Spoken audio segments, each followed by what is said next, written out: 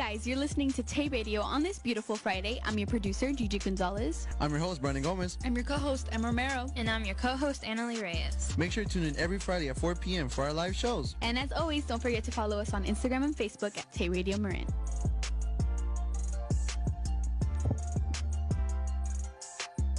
Welcome back to TayRadio, everyone. I'm your host, Annalie Reyes. And I'm your co-host, Santi Hernandez. And I'm your co-host, Min. Today we will be talking about Tiscornia Marsh restoration. Tiscornia Marsh is wetlands located along Summerfell Canal area shoreline. And over the past few years, the tidal marshland at Tiscornia has eroded, retreating as much as 200 feet, approximately 3 acres lost. Today we will have Barbara, Douglas, and Lawrence come and talk about the Tiscornia Marsh Project. This project will provide critical education to the canal neighborhood and the potential impacts of sea level rising within the community and how residents can contribute to the project. But before we begin, we would like to invite our guests to introduce themselves so our audience can learn more about them. I'm Barbara Salzman. I'm president of the Marin Audubon Society.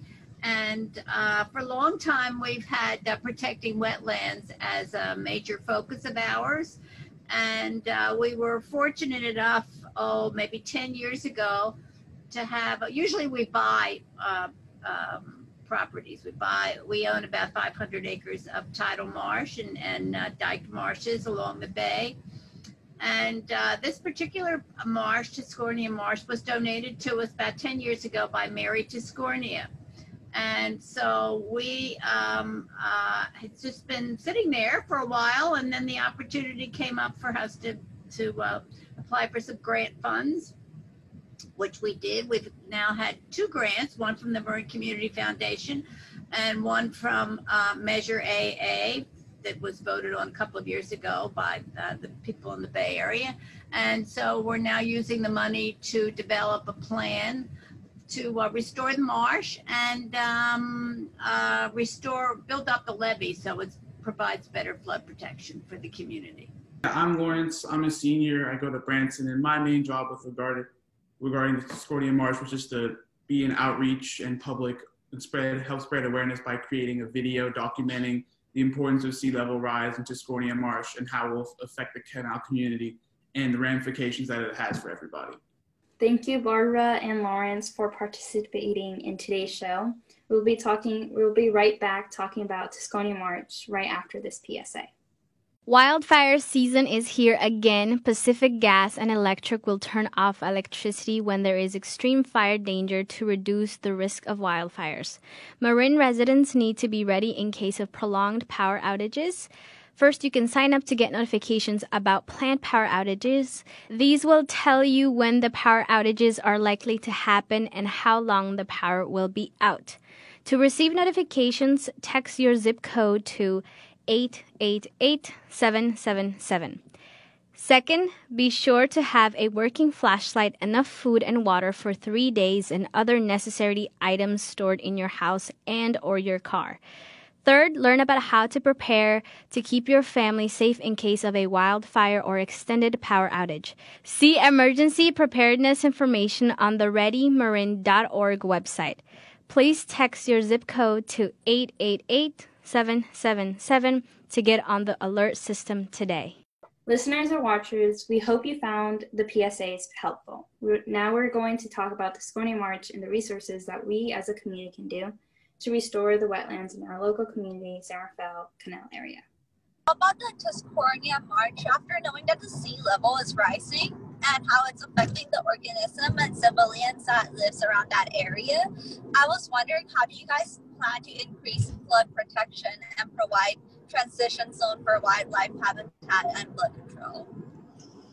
Well, I think I understood you. It's hard in the car, but yes, we are restoring the marsh because marshes are not only important for wildlife and for the bay, but they also provide good protection for the shorelines behind them. And so the marsh that we restore will protect the levee, and we're also because the levee right now is quite low, the piece that we own, as well as the cities. So we're going to be raising that up, and so that it's about the same height, a little bit higher than the rest of the levee around San Rafael, and creating a transition zone that will help support the levee as well as be habitat for the wildlife. How will the community get affected by sea level rising? Well, the community will be, all of the people that live around the bay will, unless we do something about it, will be affected because the waters will rise up, and especially during times of storm and high tides and wind, it pushes the water up into the upland. And so if the levees aren't of an adequate strength and height, they can break, they can breach, it's called, and or they can be overtopped by the waters, and so your streets will all get flooded, and some houses will be flooded, and even if the houses aren't flooded, people will have difficulty getting around the streets because you can't drive through, foot deep water. So that's how it will affect everybody. Why is it important for the community to know about the Tiscornia Marsh? Well, it's important for them to know about the project because it's going to be a great benefit to the people of the canal area and the whole community there. We need support, and it would be really important for people to know what's going on so that they can support our efforts to, we'll have to raise more money to protect them and protect the wildlife and create better habitat for everybody. I heard you saying that you guys are planning to raise up the levees, and I was wondering, like, what if the sea level does rise, and would there be a backup plan if it doesn't work for the levees? Well, I think all right, a couple of things. I think the raising of the levee would work. There may be a point way in the future where sea level will rise higher than the levee will be able to protect, in which case then the levee will have to be raised up higher. But there are also some other weak points up the canal that will need to be addressed, because the water will, it's a matter of patching up or raising up with existing communities like exist in San Rafael. It's a matter of raising up the shoreline, either by a levee or some sort of flood wall or something, so the waters can't get in. So there's going to have to be something done further up the canal also. But our project is one piece, and it will be a protection for a piece of the protection that will be needed. We hope our Tay Fam watchers or listeners did learn a little bit about Tiscornia Marsh Project. Next, we'll be playing a song by Uke, and we'll be right back.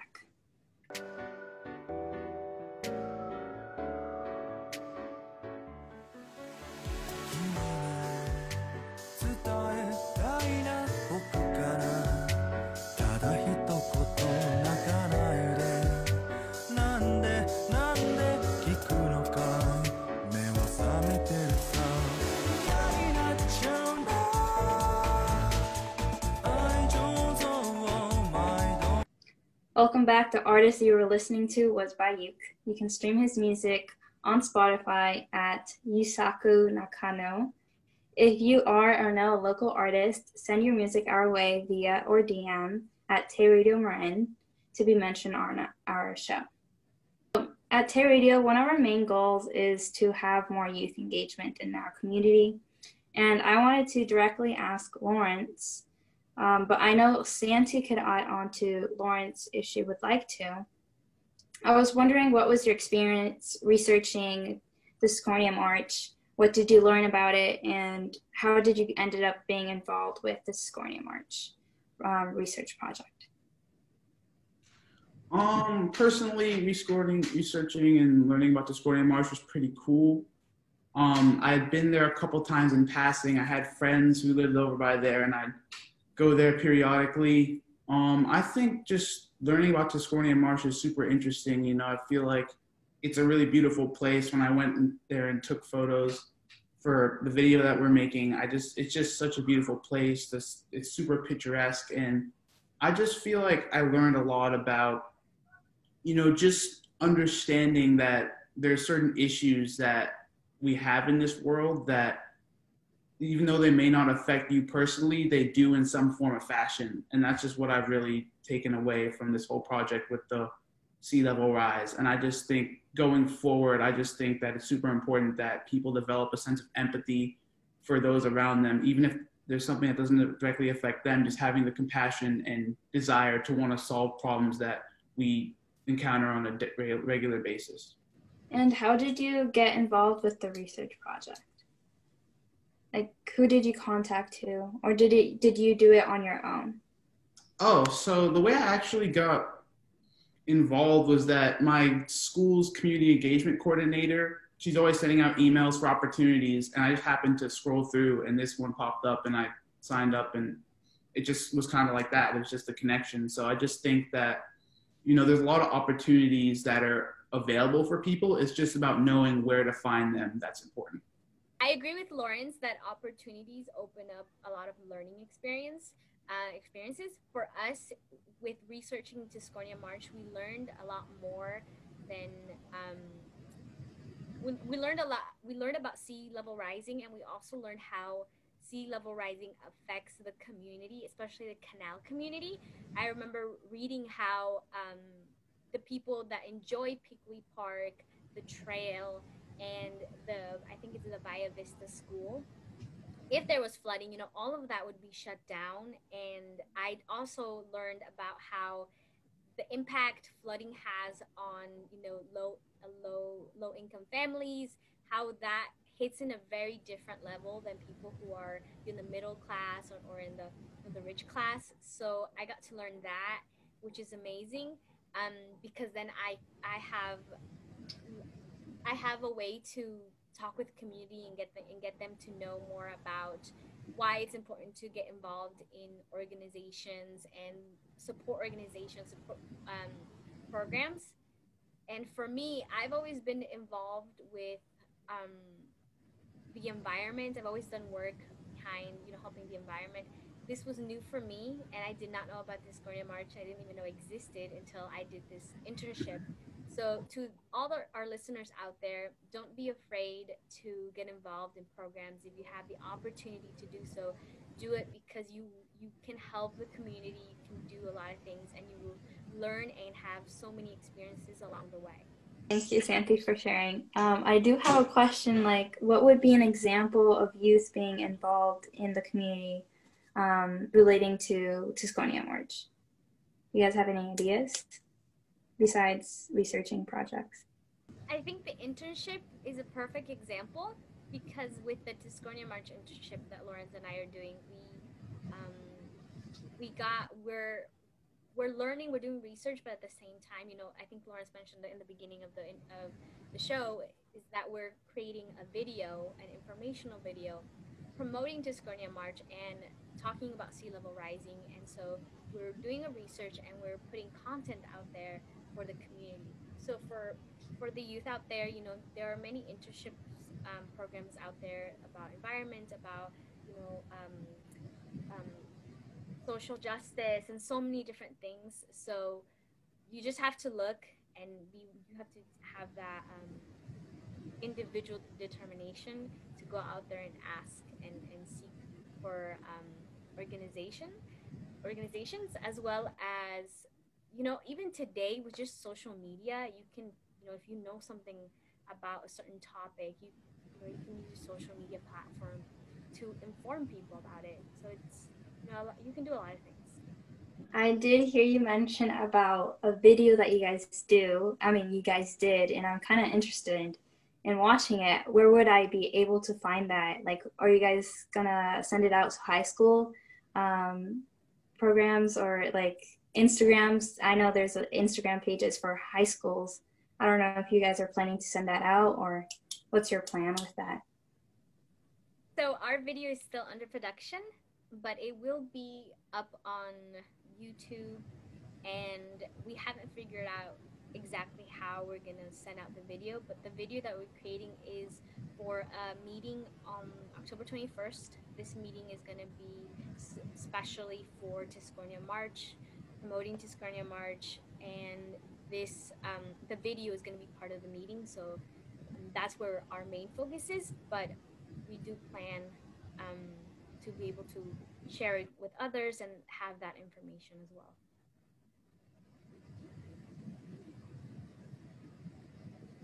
Thank you. I don't know if Min has anything else to add on. Okay.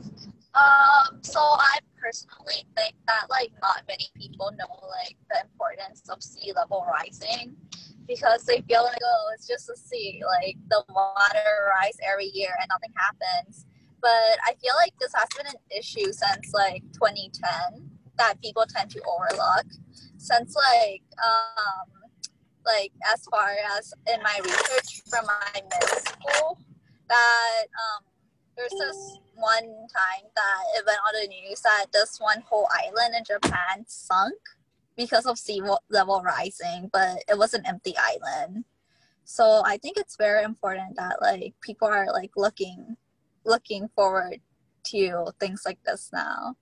Yeah, I especially agree with that, because I feel like right now there's a lot of time where like youth people have more time than usual to be on Instagram, be on social media, and that's where most of us get informed about like the stuff that we're seeing right now. And I feel like we have benefits to be able to learn more about sea level rising. And I think sea level rising has been an impact a lot in this year. I've seen a lot of movement with it, like protest. I know my local school did a protest downtown Novato. So it's just, there's many things that youth can do to be involved with this sea level rising, and sea level rising can connect with many things, like especially Tiscornia March. So it's just important to be able to be knowledgeable about climate change and sea level rising. Okay, so I actually looked up if my information was correct, because I don't want to give out false information out there. The island that actually got flooded all the way because of sea level rising was an island in the Pacific Ocean. It's called the Kiribati Island. I don't want to give out false information. Thank you for clarifying. Sea level rising is so important because, like I said before, it affects the community. And one of the things that we researched with Lawrence was that the canal area is kind of like the center, San Rafael is the center of transportation, because the highway there connects you to Richmond, San Francisco, and then you can go farther and you'll head to Sonoma. So that area is, it's a main point for transportation. So if that area gets flooded, we talked about how that will affect businesses, not just the community who's living there, but businesses getting the transportation. And I wanted to ask Barbara, I know she mentioned that it's important for the community to know about Tiscornia March so they can support, the project. I wanted her to let our audience know how they can help support the project.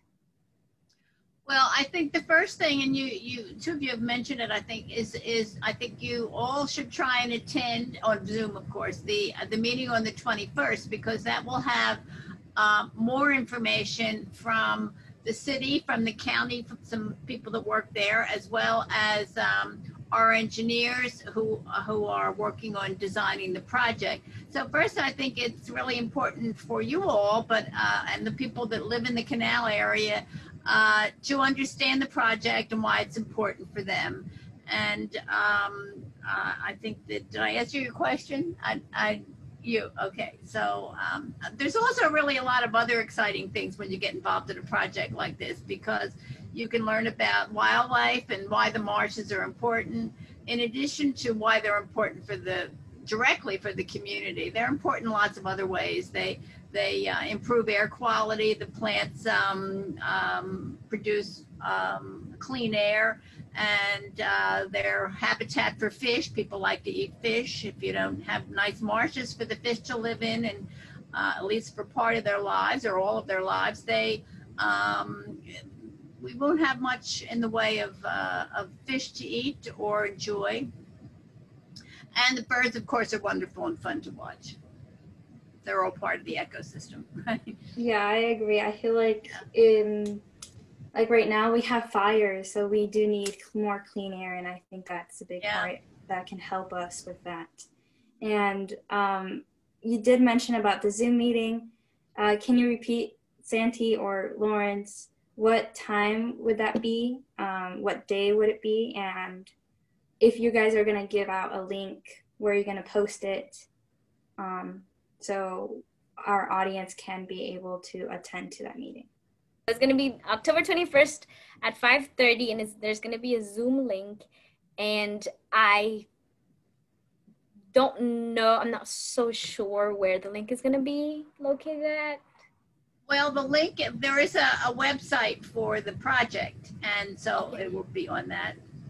Or you can be in touch with me or the Multicultural Center folks to find out about it. Be sent it also. Great. They're the one who posted it. Okay. This has been an interesting and I think a critical subject that should be alerted to all civilians in Marin County, and we appreciate your time being here. We want to thank all of you guys for letting us and our watchers know more about Tiscornia. I wanted to lastly ask if a youth is interested in volunteering to help restoration in the Tiscornia Marsh, who or what website do they contact? Do they contact you, Barbara? Well, they're welcome to contact me. Marin Audubon Society has a website. You can just actually Google Marin Audubon Society website and you will get there. And there is a little place for you to fill in your name and contact information and volunteer. It's a general sign up for volunteers, but you can note, someone will contact you and then you can say you want to volunteer for Tiscornia Marsh. I'm sure the Multicultural Center also has ways to volunteer. And I don't remember, but I think there is a link or something on the Tiscornia website. And I'd be interested in knowing, what kinds of things that you guys would be interested in doing. Right now, most of the work is being done by engineers because it's engineering work. You have to have things safe to protect the community.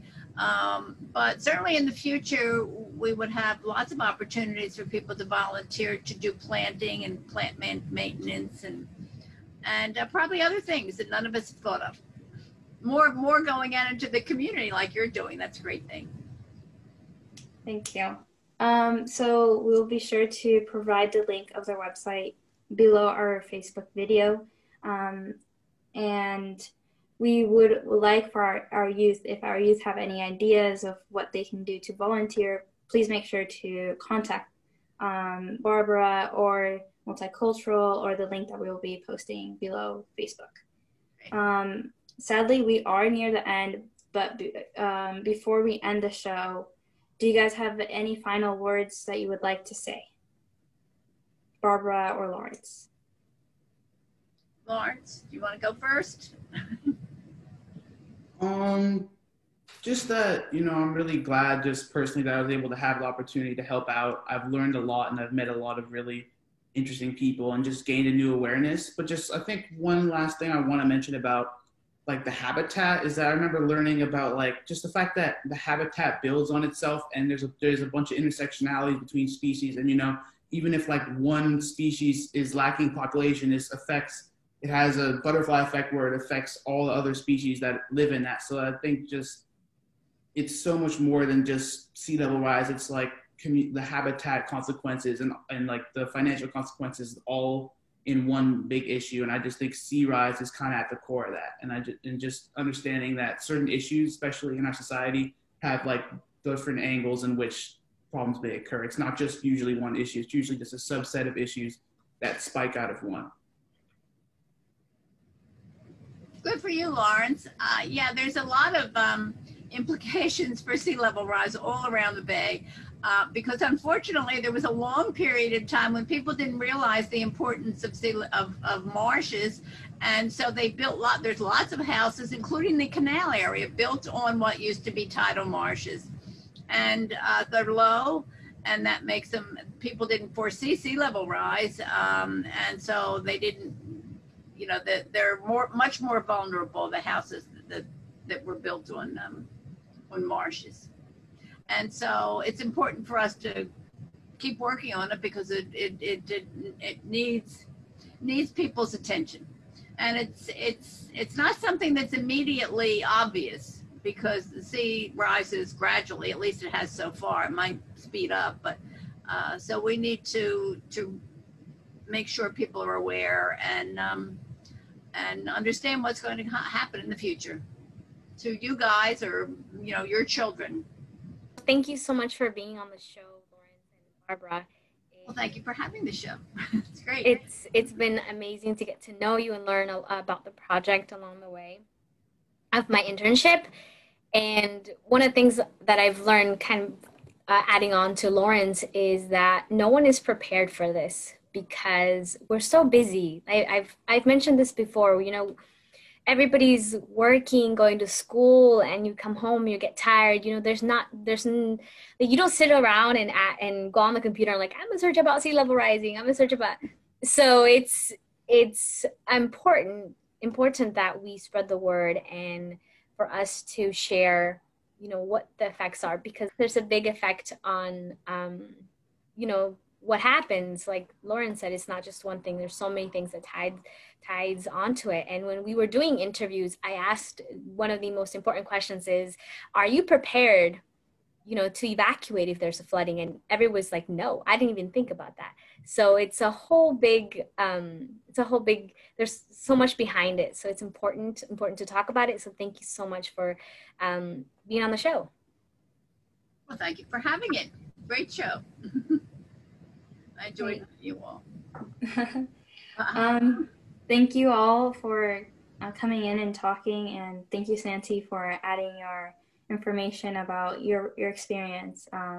We love hearing about our hosts' experience outside the community, and hopefully it inspires more youth to do that. We hope you all have a good weekend, and we'll talk to you next week. Bye, guys. Thanks for having me. Bye. Thank you. The end of our show for the week. Make sure to catch us next Friday at 4 p.m. on Instagram and Facebook at TayRadio Marin. Hope you enjoy the show. See you guys.